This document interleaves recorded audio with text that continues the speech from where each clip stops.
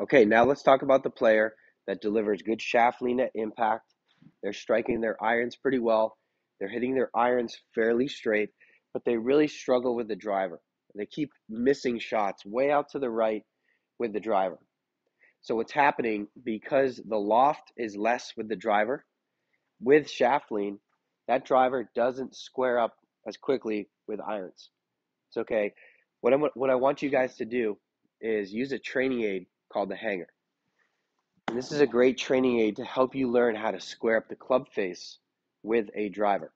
But I'm going to teach you a slight variation with the hanger so that you learn how to hit your drivers more straight. So I have a hanger set up on this grip, and you can see two different pieces of tape. One's black, one's yellow. This black piece is a little closer to this side, and then this yellow piece is about 3/4 of the way down to the end of that green part of the hanger. Okay, so if you're the player that hits your irons pretty well but struggling with the driver going off to the right, you're probably delivering some shaft lean at impact. Okay, and like I said to you, the loft with the driver is probably going to point that loft out to the right.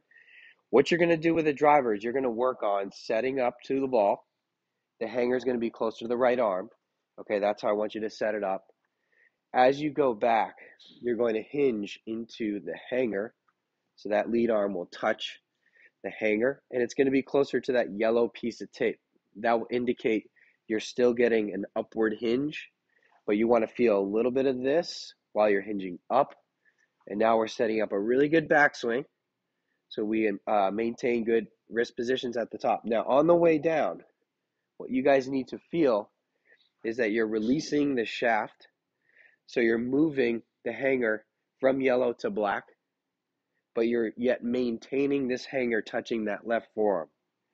Okay, so this is going to have a closing effect on the face. You're going to maintain a good wrist position through impact, but you're going to release the club, and you need to release the club to get that lower lofted driver to square up. If you guys work on hinging it up to yellow and then holding the hanger on that left arm, keeping the yellow piece of tape against the left arm, now I deliver a ton of shaft lean, and you might feel like you're closing the face, but you deliver more shaft lean as you keep that yellow tape close to the lead form, and now you're hitting it further to the right. So you're really struggling, and what you really need to learn is a release of the shaft. So you want to feel like you're creating a release, moving the hanger from yellow to black, so your forearm's getting closer to black, but you're still keeping hanger on that lead forearm. Okay, this will release the shaft, and you're going to start to square up that driver and hit the ball more straight. Now, what might happen when you start to do that with irons, you might start hitting irons over to the left, okay? And now you're really struggling and you're frustrated because you hit your driver better, now you're struggling with the irons.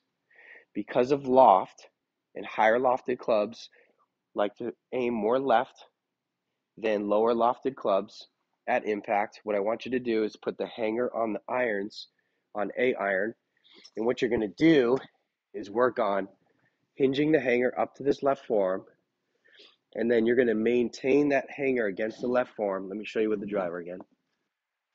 But you're going to keep this yellow piece of tape closer to this forearm.